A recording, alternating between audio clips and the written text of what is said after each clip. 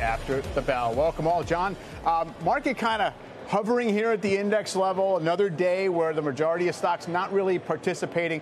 What's your read as we sort of click modestly to new records, but everyone has a question about whether it's sustainable? Right, exactly. I'm bullish but cautious here on the tape. If you look at the chart of the S&P 500, higher highs, higher lows, moving averages in the right directions. What's not to like? There's plenty we can argue about, but I'm still bullish. I think the S&P can get up to around 55, 50 or so on this next leg higher before something more serious could happen. And so if you're bullish on the index itself is kind of the truth at this point in terms of aggregate market behavior. Would you kind of own an S&P-like portfolio? In other words, you're not looking to pull laggards? That's exactly right. You want to be where the strength is, and that's what this narrow breadth is telling us, right? If breadth is terrible, don't fight it. Embrace it. Be in those areas of the market that are the strongest, the best charts. So you want to lean into it. If you think back in 1998, if you folded your arms and you were bearish from 98 to 2000, I guarantee you got tapped on the shoulder. Yeah, 1998, that's when, the Dow Transport started to lag in a narrow market, and then you had 2 years to kind of sit there as the market went higher.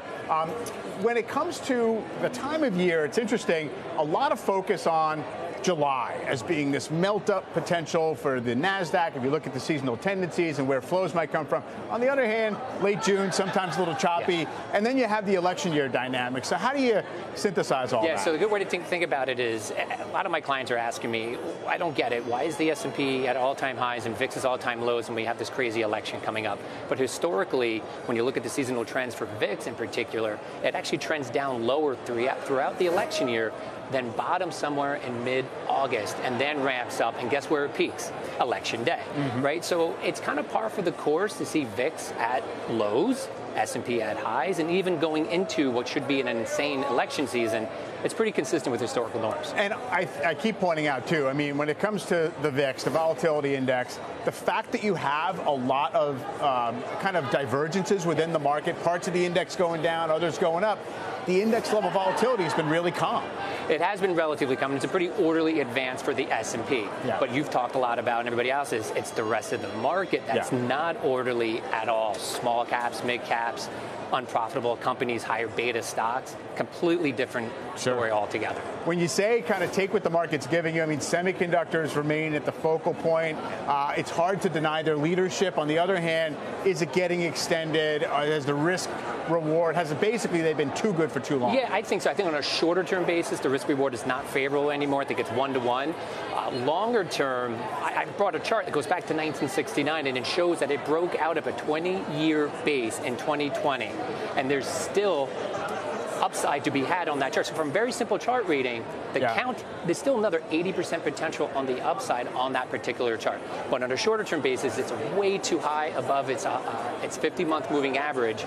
And when it's 130% above its 50-month moving average, it tends to pull back about 20%. So buybacks should be. I was going to say, it looks a little vertical there in that chart. Really quick word, are Treasury yields breaking down here? Or why you got to ask me that question? It's a tricky one. It's a tricky one. Yes, purely on the charts, they are breaking down. The 10-year should be pointed towards 418 as the next support level.